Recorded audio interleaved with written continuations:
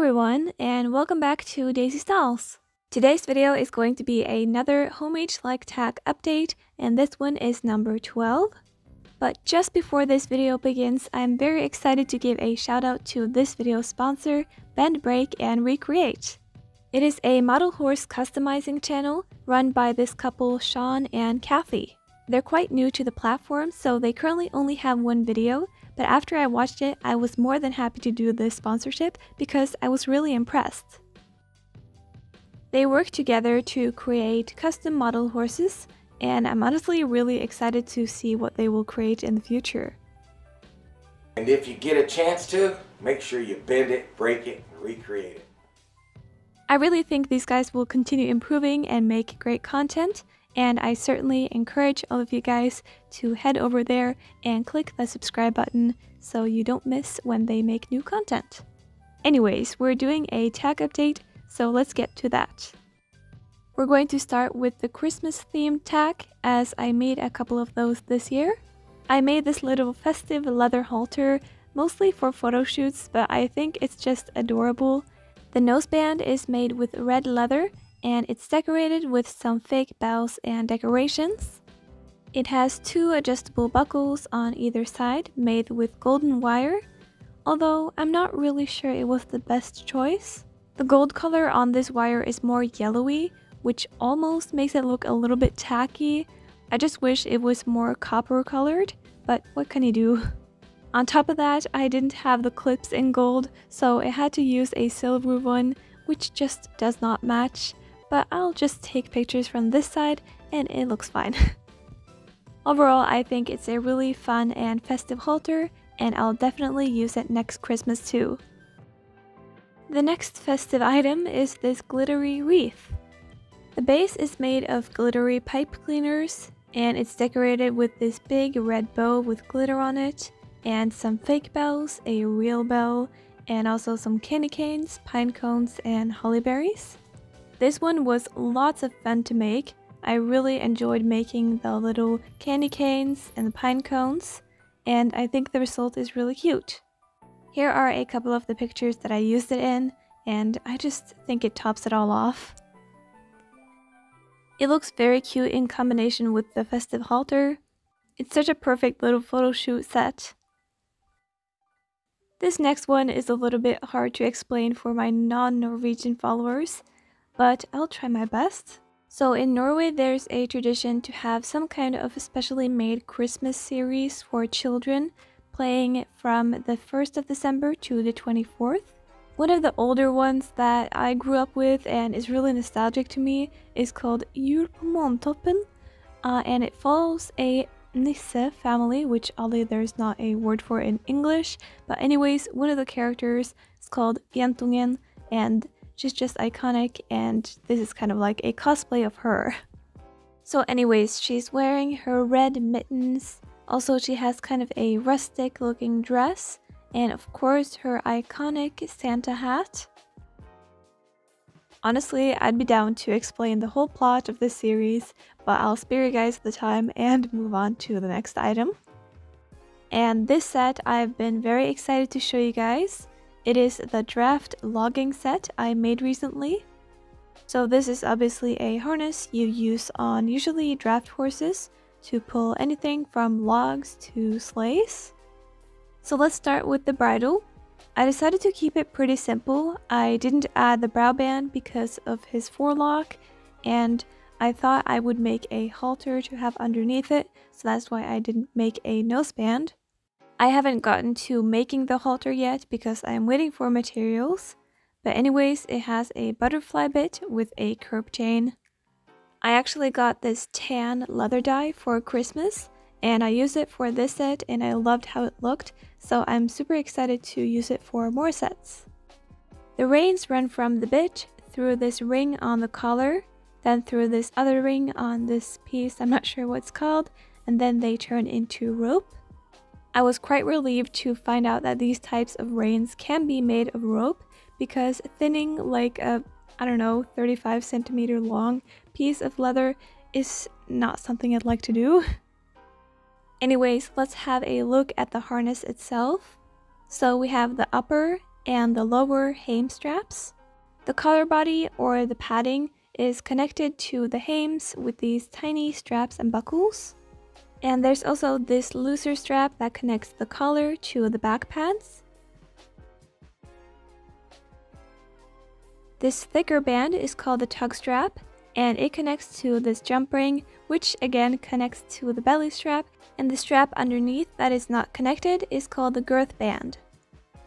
On top of the back pads, we have these metal things called turrets, and these were really difficult to make. I am honestly very proud of them. They are fully functioning, and the arch, which connects both of them, is fully movable, so the back pads should fit any horse. The side strap goes all the way around the horse's butt and connects on the other side, and then over here we have the back straps, which crisscross on top. For a little added flair, I added some jingle bells, which is totally unnecessary, but I thought it would look very cute, and indeed. We also have this little dangling wooden fastener, and this goes into the draft bar, which is this metal piece, and this basically secures anything you want the horse to drag. This specific harness is a European one, so while making this, I read about it mostly in Norwegian, so if the terminology I use isn't correct, well, that's why. But besides that, I had so much fun making this harness, and it was really fun finding out about the different pieces and making it as accurate as possible, so yeah, I really enjoyed this one. To go along with the harness, I made this log pulling chain, which is so much fun to use for photo shoots. So I made this wood clamp kind of thing, and I had to do some thinking on how I would make it work, but in the end it turned out great and it's very functional. I wanted it to look aged and old, so I tried to make it rust by putting it in vinegar and salt, but it only worked on certain pieces, so I had to use some paint and just paint on the rust, but I think it looks pretty convincing. And the ends of the chains have these clips that just clip onto the harness. In addition to that, I also made a sleigh for the harness. This one is inspired by Mathilde Brandt on Instagram. She and her horse Evid were driving with this kind of sleigh and harness, and I was really inspired by that. I tried my best to make this piece of faux fur look like a reindeer skin. I think I somewhat succeeded, although it looks a little bit strange. I'm pretty happy with the sleigh. I think it could have been better, but what I'm really happy with is the worn look. I think that really adds to the realism. As you maybe can imagine, it was a little bit of a pain to make this sleigh. It took a while to bend the wood and I had to be patient, but I'm pretty happy with it. I wouldn't say I'm super happy with it. There's something that I just can't nail down that I'm not super pleased with. But I'm excited to take some pictures when the situation arises. That was the last of the harness things. So the next up is this little cute bonnet and saddle pad set. They're supposed to look like they're from the brand Cavalleria Toscana. As I've mentioned before, I'm just not that great with fabric stuff. It tends to not be super durable and it doesn't fit amazingly on the horse. So I wish I was better at it, but I just can't seem to get it right. I haven't used this one at all because it turned out kind of clumpy under the bridle. I really wish I could crochet one, that would be so amazing, but alas, I don't know how to do that. Then there's the saddle pad, which again, I think it looks alright, but there are just so many better ones out there, and it's just not very durable. Functionality and durability is something I kind of have to juggle when I'm making, for example, bridles, but I shouldn't have to do that for saddle pads. They're not super intricate, they're just a solid piece of fabric, so I don't know what's my problem, but I just can't get them right. Sorry for the sudden shift in quality. I had to film this a while ago on my old phone because I was sending this set off to my hobby pal. I made this Western Trail set for a trade I am doing with Stjarna model horses. Actually, I did it a while ago. I've received my wonderful repaint and she has received this set. She requested a wheel hackamore, and I've never made specifically this type, but it was actually a lot of fun and I want to make one for myself. It has adjustable buckles on both sides, of course. It has a throat latch by the eye, and also I'm really proud of the noseband. Both of the reins are attached with clips. Now for the saddle, it was actually a pretty new experience for me. You guys might know I don't make a bunch of Western saddles. I'm not exactly sure why, it just doesn't appeal to me as much. But I'm really happy with this one, and low-key wish I could keep it because it looks so good on this mule boy. It's supposed to resemble an endurance saddle, and I really like that style to be honest, so I better make another one for myself. Both of the stirrups are adjustable with a buckle underneath here. And the girth is supposed to look like a nylon girth with a fleece padding, and it has this cute little logo.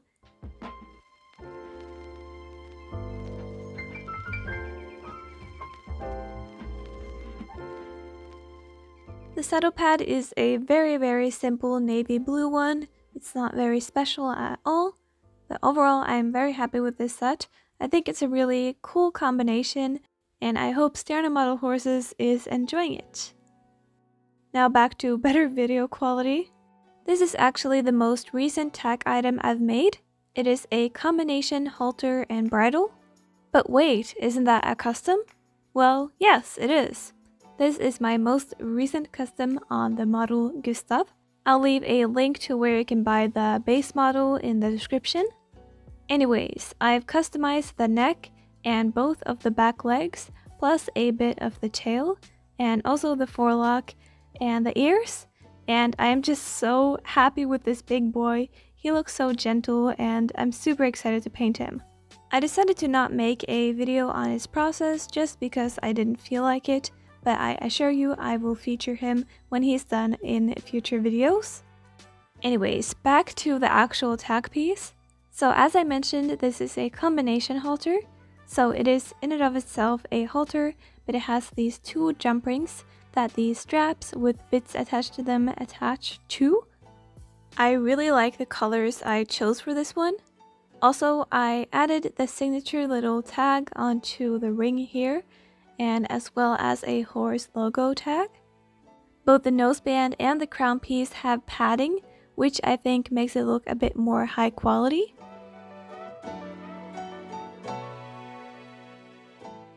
The reins are made to look like rope, and they clip onto the bit. I think these colors and everything will really suit him when he gets his bay color. You might have seen this last tack set in my latest video. This is a stable set for my foal. I actually don't have a name for him yet. I was thinking maybe Pinocchio would be cute, but I don't know. Anyways, I made this teeny tiny foal halter for him.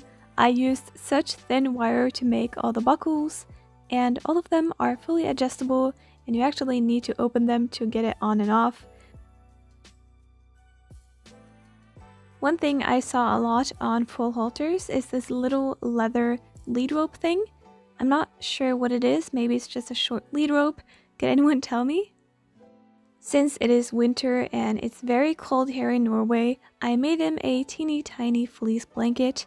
It doesn't have any closures up front, it just slips over the head. It has a white lining and an adjustable belly strap. I have to quickly thank all you guys who watched my latest video. It absolutely blew up and I'm so grateful for all the support, so thank you very much. The last item is not a tack piece, but I thought I would let you guys in on a little secret. That's not really a secret because I've been talking about it on Instagram, but I have received my first ever resin. I bought this guy back in January, and he actually arrived earlier than I had expected. I look at him as a cute little lazy lesson pony that just can't be bothered with all these kids. He's really adorable, and I will 100% make a process video on him, so I hope you guys will look forward to that. If you want to buy one for yourself, I believe they are still available, so I will leave a link down below. I've never really been a big spender when it comes to this hobby, or at least not in like big quantities. I never spent like a lot of money on one horse, so this one is definitely a very small horse, but a very expensive one. Thank you so much for watching this video all the way through. I really do appreciate that. And if you haven't subscribed, please consider doing that if you want more content like this. I really can't wait to make the video where I repaint the resin. I hope you guys are stoked for that, just like I am. Comment down below what videos you'd like to see in the future, and maybe what tack piece from this video was your favorite. Thanks again so much for watching, and I'll see you in my next video. Bye!